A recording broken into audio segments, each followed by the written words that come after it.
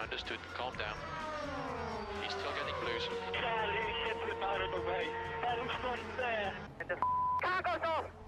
Same car's off, race is over!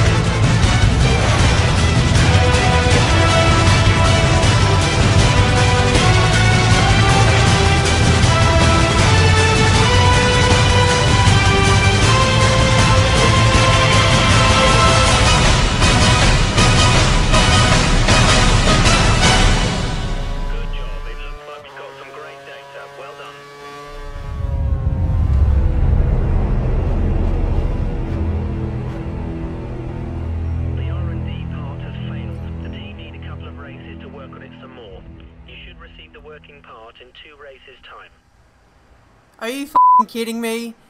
This is potentially going to be the first upgrade for HRT in the history of the team, and the update fails. I don't believe it. Hello and welcome to the second episode of the Cucumber Challenge here in Malaysia. As you just saw there, we put all that effort into our practice and R&D testing, and it just blew up right in our faces. So here we are in Malaysia. It is wet for the race. We managed to qualify in 10th place, so it's going to be an interesting start to this race here. We had some decent pace in qualifying, so in all honesty, I'm actually hoping that the rain sticks around, so hopefully we can get off to a nice start here and then manage the tyres as we get further on into this race. So I'm not too sure how the tyre wear will fare in this race. We're supposed to be doing 2 or 3 stops, so we're supposed to be stopping every 3 laps in this race. So that's every 4 laps, sorry. So it's going to be interesting. 5 red lights, and away we go here in Malaysia for round 2 of Season 3 of F1 2013 Career Mode. We've got off to a terrible start. We're going to concede 3, maybe 4 positions coming into turn 1, so it's been an absolute calamity. Now we've got to make up these positions coming into turn 2 and 3. Going up the inside of Mark Webber there, we gave him a bit of a touch, but now we're going side by side with him and another McLaren. We touch Webber there as we throw up our hand in frustration. Narain Karthikeyan, the cucumber himself, is not happy with proceedings, and he's going to put it up into fast to try and gain as much time as he can on this main straight before going into turn 4 now. Braking, trying to go up the inside of Vettel, but it doesn't work out there. We give him a bit of a touch there as we lose rear traction there. Once again, this HRT really isn't faring well in these opening couple of corners in this race. However, in qualifying, we were pretty comfortable in those conditions, but then I think in qualifying 3 it went to full wet conditions, so that's why we didn't have any pace in that final Q3 session. That's why we qualified 10th place. So I'm hoping the intermediate conditions stick around, and then we might be able to, we might actually be able to fight in this race. We'll have to wait and see, but we go in a bit deep into the middle sector hairpin there, so that's a bit disappointing, and that allows Sebastian Vettel to get away. So unfortunately, he's pretty much bolted away now, and I've got to try and defend myself from Mark Webber and the cars behind. I believe Jenson Button and Sergio Perez are behind me as well, so it's going to be tough to keep those cars behind me because they've got a lot of straight line speed and some really decent traction. So what I need to do is pretty much make the most out of the final sector as I can. That penultimate corner is going to be a very tricky corner for me because it's so hard to get the rear traction and get the car going on the exit of that corner, leading onto two massive straights. So that's where I've really got to concentrate, try not to make any mistakes throughout any of the corners on this track, and I should be okay. The AI tend not to really go for bold overtakes. As long as you don't make mistakes in these kind of races, you should be able to maintain track position. But here on lap 5, we've got a couple cars coming in for their scheduled pit stops. I was scheduled to come in on that lap as well, but I'm staying out 1 lap extra because I heard the engineers say that the rain was coming in around lap 5 or 6. I mean, heavy rain that is. So I'm switching straight onto the wet tyres. So by doing this, I'm going to in fact gain a whole pit stop over the field, hopefully at least over the cars that pitted a lap earlier. So those cars that came in, they put on intermediate tyres. I'm going straight for the wet tyres, as I said before. But it's going to be interesting to see what the other competitors do on this lap as well. They are scheduled to put on intermediate tyres, but are they smart enough to recognise that the rain is getting heavier, and will they in fact react to what I'm doing? We'll have to wait and see.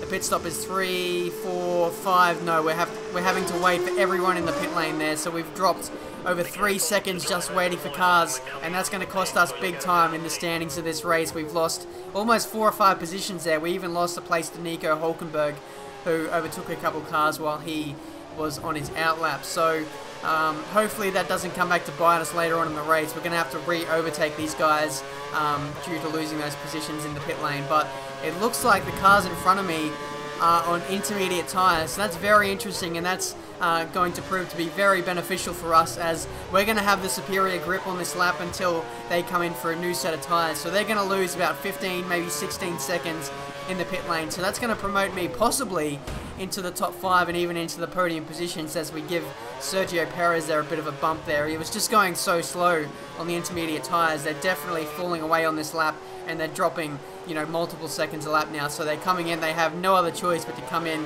and to put on a new set of wet tyres. Look at them. Every car in the pit lane now has put on a set of wet tyres, and even the leaders now are coming back in because they put on a set of intermediate tyres early, trying to do the undercut. So unfortunately, because we got held in the pit lane, we lost that crucial 3 seconds, and the gap to the cars in front of us looks like it's about 3 seconds. So if we didn't get held up in the pits there, we wouldn't have had to overtake those cars before, and then we would have been able to be 3 seconds up the road, and we would have had a whole lot more positions in our hand. But now it's lap 12. I'm trying to stretch out these tyres to the very end. I believe a couple cars around me actually came in again on lap 10 for a new set of wet tyres. Such is the tyre wear around this track, and the tyre scaling on this game just means that the tyres really don't last long in a 25% race. It's something I'm not really used to. I haven't done a 25% career mode race in a very long time. It's been about 6 months since I've done that, so having to adapt to the new tyre scaling system is proving to be very tough, and my tyres are pretty much all red now, as I've stayed out just about a whole stint longer than what I should have now. So it's proving to be very tricky to keep the car in a straight line right now as Kimi Räikkönen goes around my outside through turn 2.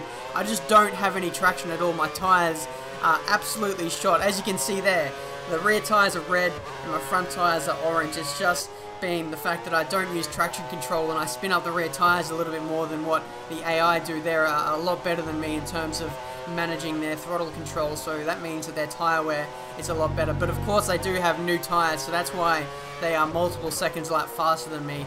And Mark Webber, after making his pit stop a couple laps ago, he was about 15 seconds, maybe 16 seconds behind, but now in a matter of laps he's right behind me and he's going to take my position as soon as I make a mistake. So here we are on the last lap. I just need to keep the car on the racing line, try and get some traction out of these tyres. It's not gripping to the road at all. I'm just aquaplaning a little bit and just trying to keep this car in a straight line. It's not working. Lewis Hamilton now takes his first race win of the season in Malaysia here, and he'll be right back in the fight for this championship. As my game paused there, I had a pop-up come up on my PC, so that took me away from the game. But now we're back, and I'm trying to negotiate this tricky penultimate corner. It's very tough to get the car through here in a straight line, especially when you consider the condition of my tyres, and we've lost 3 positions there. I've just got no traction now. It's an absolute nightmare. I can't even get to full throttle until I get to 5th gear. It's unbelievable, using up my curves, trying to go up the inside of everyone again. I've got to get it pulled up and then turned in again because I don't want to lose these positions again, and it looks like we may well do that again. Mark Webber and Felipe Massa get the spot back. But now, in all this chaos, we are going to score our first points for HRT. Get in there.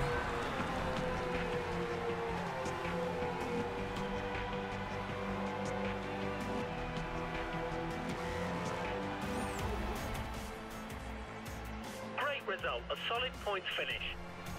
Thank you, engineer. What a race that was. Our first points for HRT in a rain-riddled race. We managed to come through the field. Although we had terrible tyre wear, we did have some decent pace in tricky conditions. I think once the upgrades come in a couple of races time, we should be back on the pace, and I think, you know, our dry pace is pretty good, and I think that in just a couple of races time we could see our first podium of the season coming. And now we're in 10th place in the driver's standing, so we've got 6 points on the board for HRT, and that should do us fairly well in the Constructors' Championship. So we're looking good so far. We're bouncing back from that terrible round in Australia. So looking forward to the future races. I think we can get some solid points and make a decent impact on this championship. But that's been the Cucumber Challenge for round 2. Hope you guys enjoyed it. Until the next one, guys, I'll see you next time.